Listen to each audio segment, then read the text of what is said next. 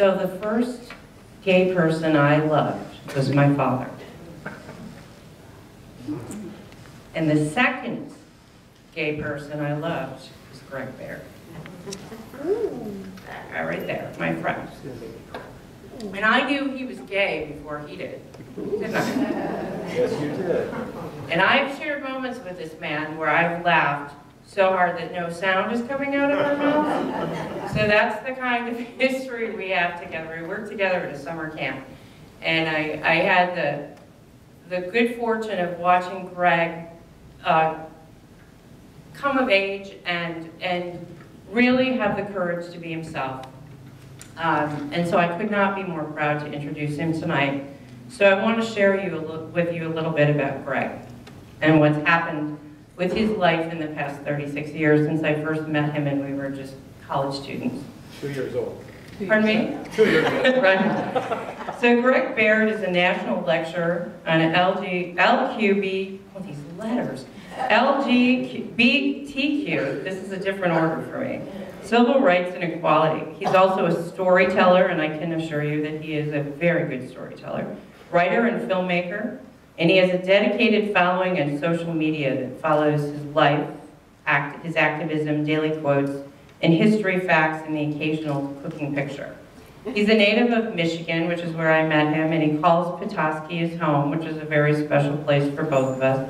And he's been an activist for LGBTQ issues for 27 years. His mission is to bring communities across the USA to a more accepting place for everyone, regardless of race, religion, ethnicity, sex, disability, gender identity, or sexual orientation.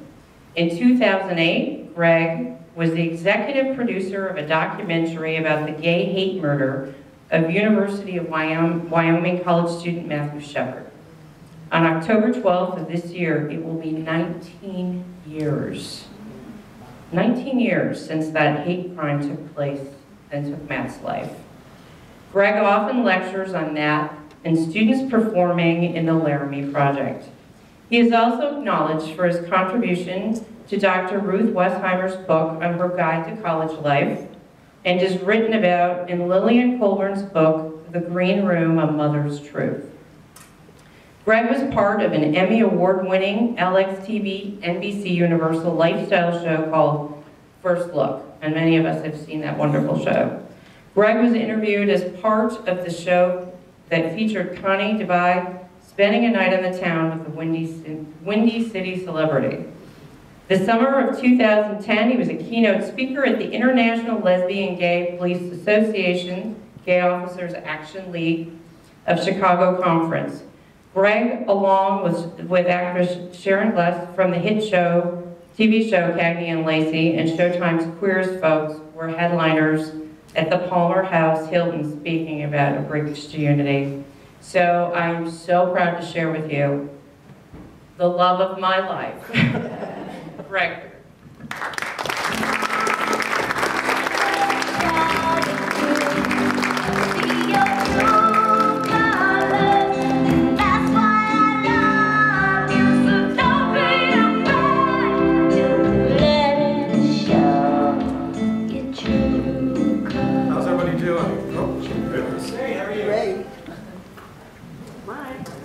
There we go. How's everybody doing? Awesome, awesome, awesome. I feel like I'm getting an award or something with the music, like at the Academy Awards or something, or I won an Emmy for True Colors or something.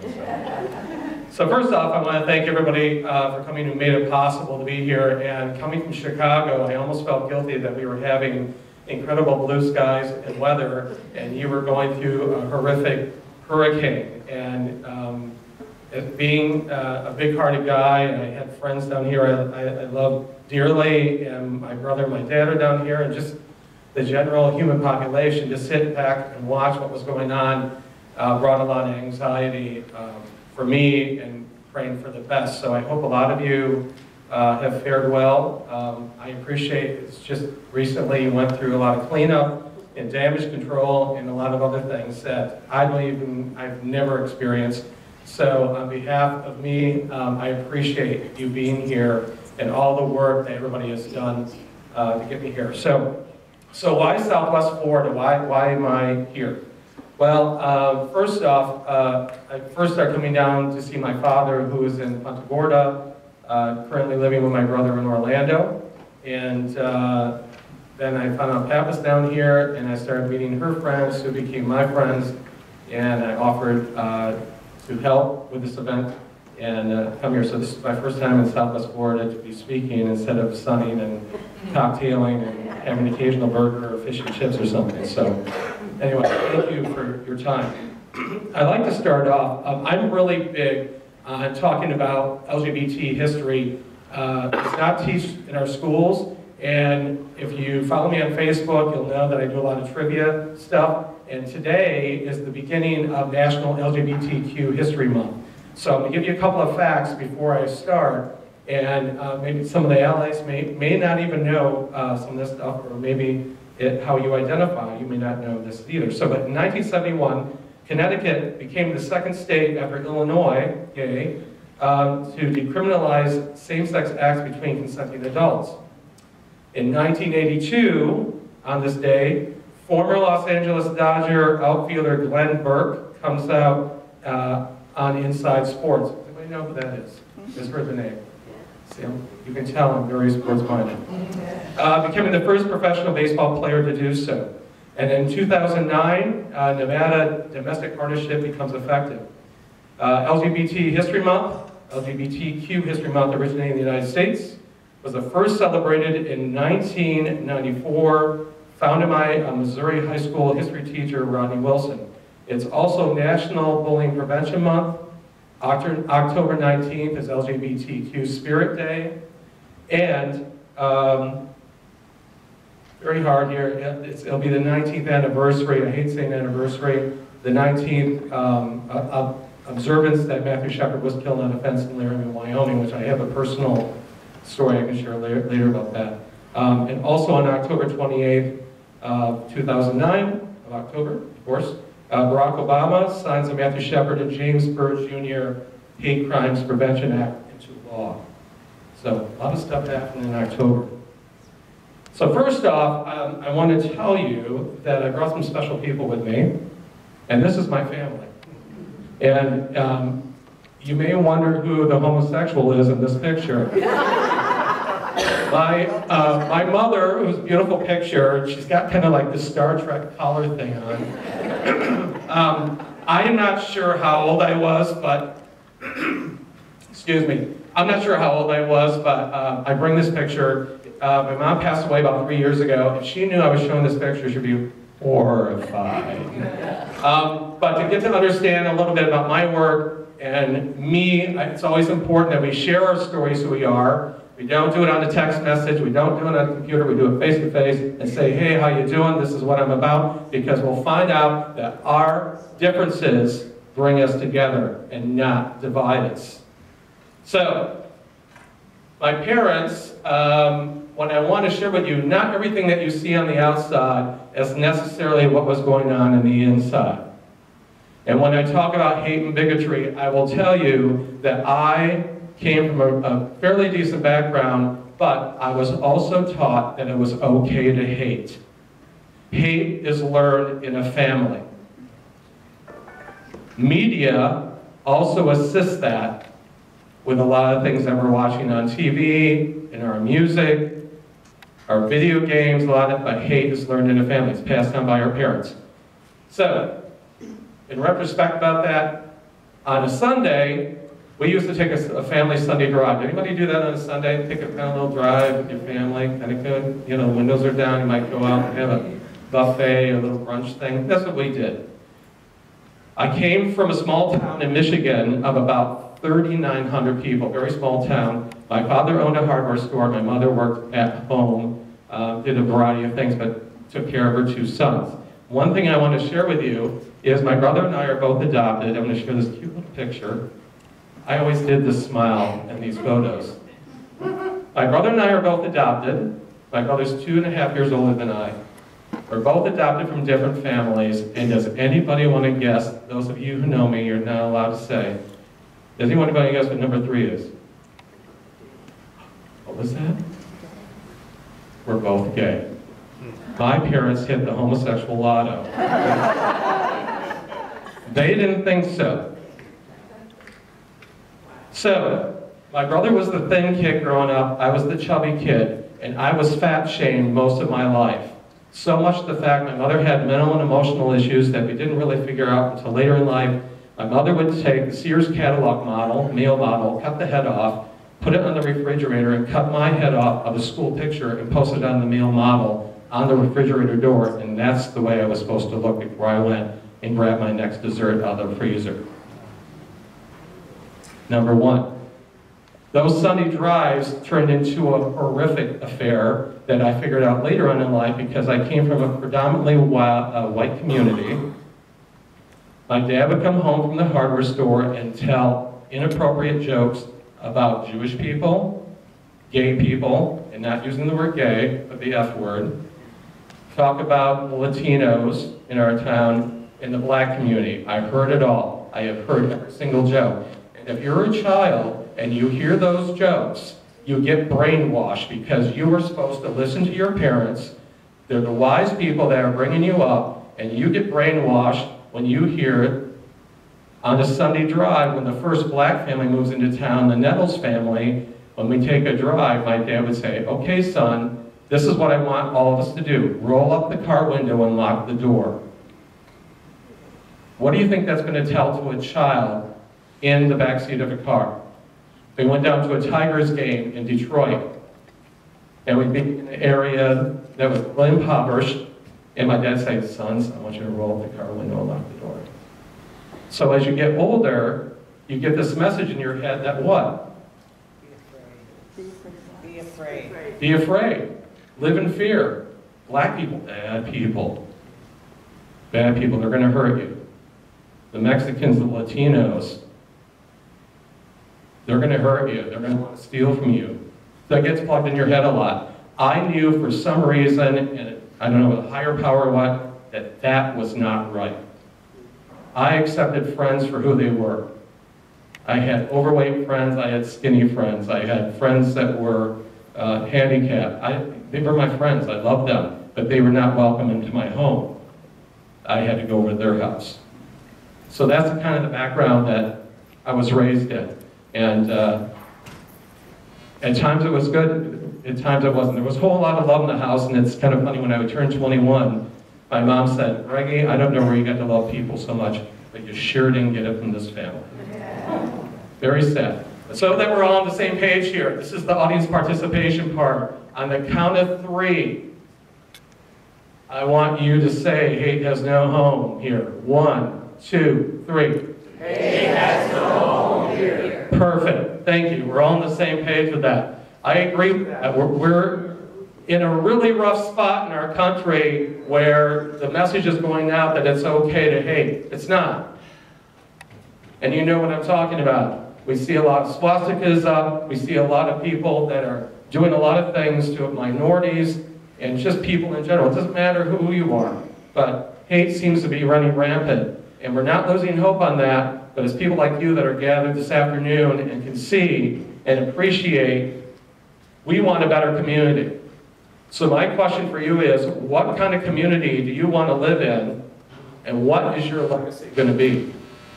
So the first thing that we can do in combating hate is to actually do something. The face of hatred, apathy will be interpreted as acceptance by the perpetrators, the public, and worse, the victims. Community members must take action. If we don't, hate persists. And I will tell you how hate can be attacked. The Westboro Baptist Church, I'm going to give a prime example of this, an extreme example of this. The Westboro Baptist Church facilitates a website called GodHatesFags.com. If you've not seen this website, go on and look at it. You won't be happy. So what they do is they'll come and picket. And a lot of people don't know about this, but when you're fighting hate, these people will come into your community because they've heard maybe somebody that was community-oriented or a service member that identified as LGBTQ, or somebody that was influential that died from complications from AIDS. They're like, oh no, we're going to come into your community and picket. Or if you're doing a play about something they think is identifying a gay person, they're going to come into your community and picket and say all these awful things. They come into your community, and by the way, it's called a love crusade. So they come into the community, and it's people from the Westboro Baptist Church, the Phelps family, and they bring people in. Who do you think these children are? They're grandchildren. So when I talk about hate being learned in a family, this is being passed down to this generation to tell them it's okay for you to hold a sign that says God hates fag enablers. These kids then go to school and they bully the kids that identify as LGBTQ. They may just bully anybody because they are being raised and taught by their family that it's okay to hate. That is not okay. So that love crusade comes into your community, and you know how the Westboro Baptist Church funds their love crusade? They'll come into your community, somebody's going to be upset that they're there, they get threatened by somebody that can't handle all these picket signs, and they'll say something like, you know, Shirley Phelps, I'm going to come after you, or I'm going to punch you, or you all go to help, they'll be threatened. There's usually a policeman there, or a policewoman. They'll file a report, they'll sue them, they win the money in court, they fund the next love crusade to go to another community. It has nothing to do with the love of God, or whoever you pray to. That is not love. And the Westboro Baptist Church is just the Phelps family, it's nobody else. So, that's a prime example. So what do you do to counteract that? Some people have come up with the idea to have different signs across the street from them. Which I think is freaking awesome. Where's Waldo? You know, I've seen it all. Silly hats only, God hates flags. So yeah, you do it in a peaceful manner. I always say, do not even acknowledge that they're there. Because that's what they get fed off on. They like to work with people's psychology, you know, get in your heads, and then they motivate people or they upset people. That's their way of doing things. So what happened in Topeka, Kansas, where the Westboro Baptist Church is, Aaron Jackson, a philanthropist, decided, you know what, there's a house for sale across from the Westboro Baptist Church. I'm going to buy it, call it the Equality House. And let's go here. I'm going to skip this for just a second here. So they're going to join forces. We're going to make the Equality House and put it right across from the Westboro Baptist Church. And he's going to make it a little bit of a museum inside, and they're going to have a garden out back. So if you visit it and you feel like maybe picking a tomato out back, or you know, you need some good lettuce at home to celebrate equality or something, you can go in the back seat. I'm going to show you in the backyard. I'm going to show you how close this house is. That's the Westboro. I love this. So you are fighting hate with love. And Aaron Jackson, look his name up on the internet. He's quite an amazing guy. He's done a lot for the community. He's done a lot just in Africa and bringing people together and fighting for clean water and food. But that house is still there. People visit all the time. They actually had somebody locally come and spray signs of hate and swastikas on the side and stuff, and they got repainted over with no big fanfare. But my thing is this: when those people come to your community, make sure you call out your local newspaper and media. It's like, why is it okay for them to cover a news story about 30 Klansmen in your city, but they're not covering a news story about 300 doing a peaceful march in protest against that somewhere else? So make sure you call them out on that. Because as I once told in a news story, if it bleeds, it reads.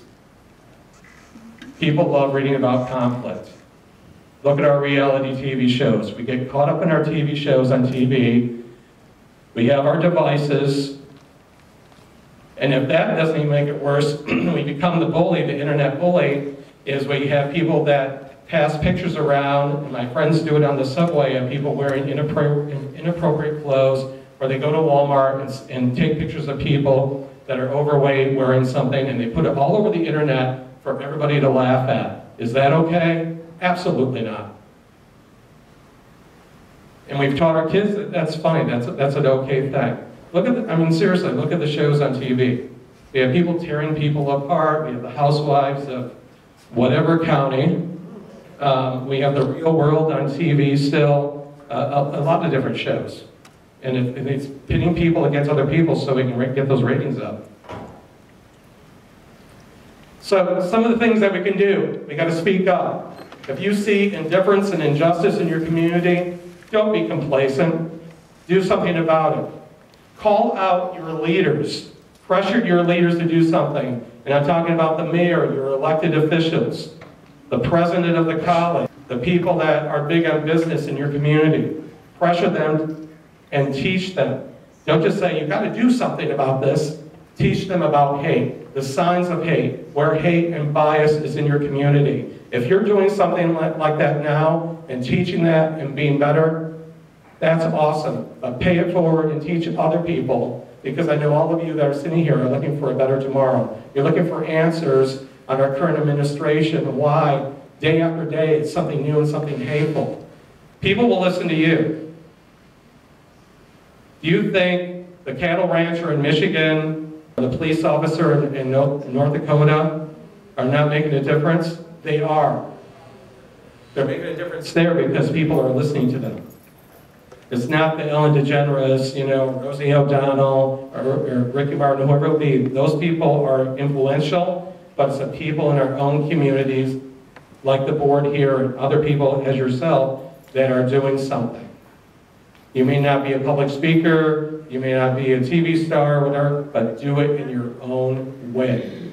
And your own way is awesome. Writing a letter, vocalizing, who you are, inspiring other people. If you're in a relationship, LGBT relationship, share that with other people, share that with young people. Young people need to see that there are validated relationships and our straight allies. There's validated relationships and we accept you for who you are. And you got to speak up about that. Lead as an example.